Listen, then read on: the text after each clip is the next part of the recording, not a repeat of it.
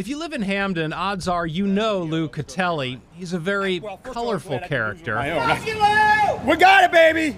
So it should come as no surprise one of his main modes of transportation is this prized workman's trike. We actually got it from Sparrows Point Steel Mill. They went out of business and they auctioned all their stuff off.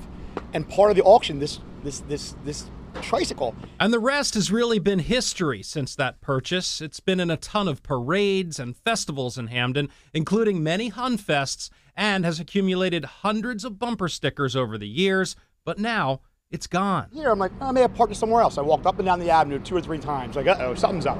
Catelli says he parked the bike here in front of the Hampden Family Center in the 1100 block of West 36th Street last Saturday night.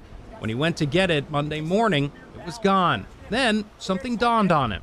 It's Memorial Day, so on the next morning's Tuesday, I called the family center and said, hey guys, I know you got security cameras, take a look. They text me right back, get over here now.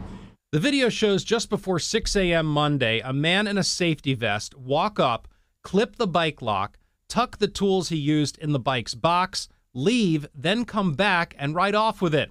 This private surveillance caught him riding up Falls Road. As far as any clues at this point, Catelli isn't giving up hope, as he recently got word that the trike is still alive in West Baltimore. But then little by little, as the word was spreading, it was showing up everywhere, still in one piece, and that made me happy.